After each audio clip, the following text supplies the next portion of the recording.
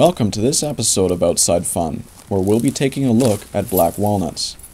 Here's what the black walnut tree looks like. Notice how deeply furrowed the bark is. The leaves are narrow and grow in pairs along the branch, one across from the other.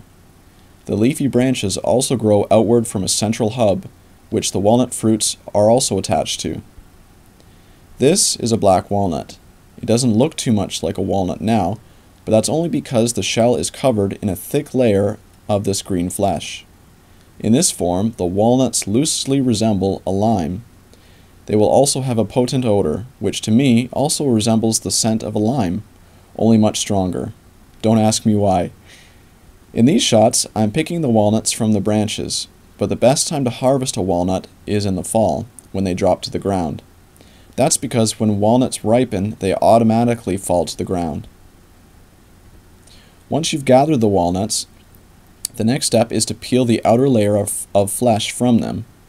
I suggest wearing a pair of gloves to do this because the flesh will stain your fingers green, and you probably don't want the smell getting on your hands either.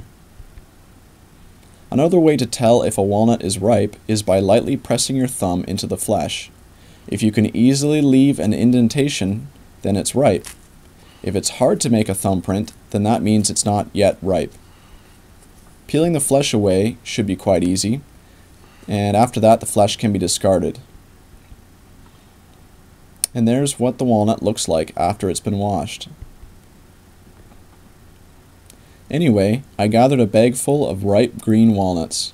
However, I let the bag sit for a few weeks, and the walnuts quickly turned to a black color and started to disintegrate. It's best not to let the flesh turn black like this because the juices from the flesh can leach into the shell and will stain them black. That being said, walnuts that have turned black are still good to eat. It's just that they may not taste as good as they could have when they were ripe. So I decided to use the walnuts anyway. I peeled the flesh off and I threw them into a container of water. The water quickly turned black, and I washed any remaining fibers from the walnuts, and I agitated the water to let the shells rub against each other to continue to remove any fiber from the flesh that was left on. When the water becomes black, I pour it out and I fill the container back up again, and I continue to wash the shells. I repeat this process until the water remains clear. I then hang the walnuts to dry in a cheesecloth. You'll want to let these shells aerate for at least 2 weeks. This will help the nut meat inside to mature and harden. If you crack the nuts open too early, the nut meat will be soft and it won't taste very good.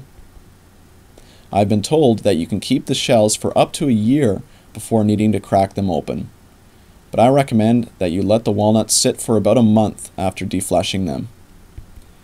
Here's a quick way to discover which nuts are good and which ones are bad. Fill your sink up with water and drop the nuts in. The nuts with good meat will sink to the bottom, and the nuts with underdeveloped or bad meat will float. Once you've tossed the floating walnuts into the garbage, you're ready to shell the good ones.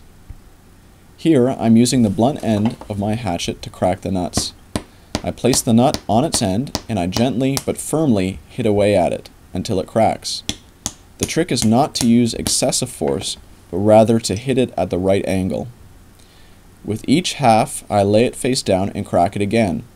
I keep gently cracking the shell until the nut meats are loose enough to remove without any problem.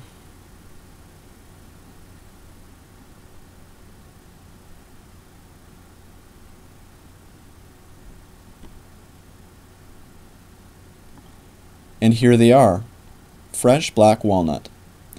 As you may have been able to tell, black walnuts are different from the store-bought walnuts, which are called English walnuts. I found the flavor of the black walnut to taste a little sweeter and fruitier than its English walnut counterpart. They are definitely worth a try. Just to show you, I cracked open the bad floating walnuts to show their nut meats. As you can see, the meat from the bad walnuts are shriveled and dry. This allowed cavities of air to form inside the shell, which is why the bad ones float.